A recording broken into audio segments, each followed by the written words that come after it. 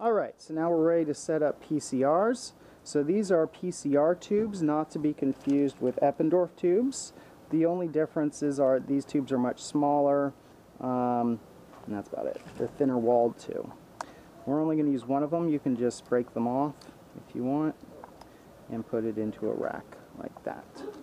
Similarly, we will need one cap, so I'll go ahead and pop off a cap and hold on to that. So we're going to label this. What's the name of our first PCR reaction? Does it have a name? Let's just call it PCR for now. Well, it's for the CRTE gene. Okay, CRTE. Yes. So when you do this with a whole strip of them, they have a position A through H. So it's easier just to write down A corresponds to this and just do that all in a spreadsheet.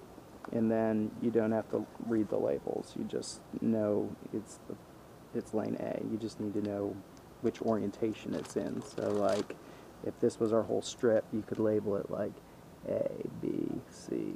And even if you can't read your handwriting, you know you labeled it A through H and you labeled it on one side, so it goes like that and it's A through H. And there's no ambiguity about what is what. Okay, so we have our tube here. And then I've gone ahead and copied down from the wiki the protocol for a fusion-based PCR. So everything is going to go like this. I didn't write down the water. 31.5 microliters good water.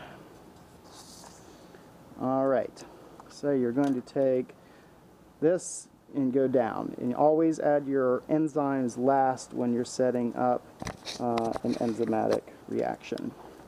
So 31.5 microliters of water.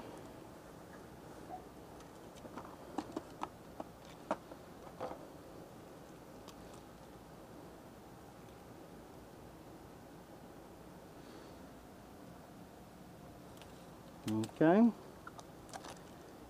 And then 5 microliters of dNTP. So these are 2 millimolar in each dNTP. You'll find you can get dNTPs at any concentration. So you'll very often see them at 10 millimolar. You'll also see them at 50 millimolar, I believe. Make sure that you're using the right concentration that your protocol is based on. And this protocol is based on 2 millimolar, so that's what I got. Okay, so 5 microliters of that. That didn't come out right.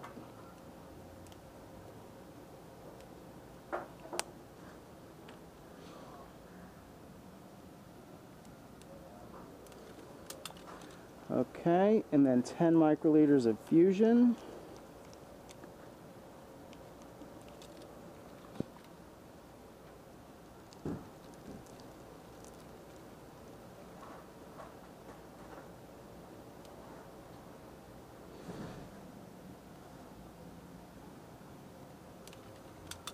Okay, and then 1 microliter of your 2 oligos.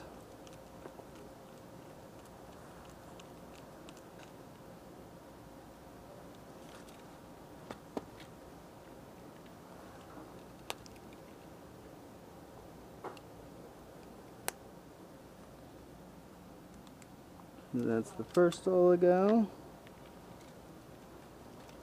Here's the second oligo.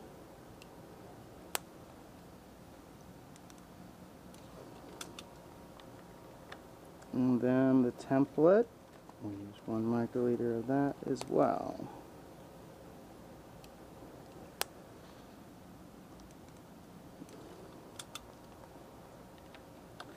Okay, so now the very last step is fusion, 1/2 microliter.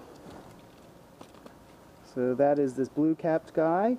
So this is a freezer rack. You notice I'm leaving it in the freezer rack. I'm not taking the enzymes out and putting it here. Also, as soon as I'm done with working, this freezer rack goes back in the freezer. Your enzymes need to stay constantly cold. So I'm not touching the bottom. I'm not letting it warm up.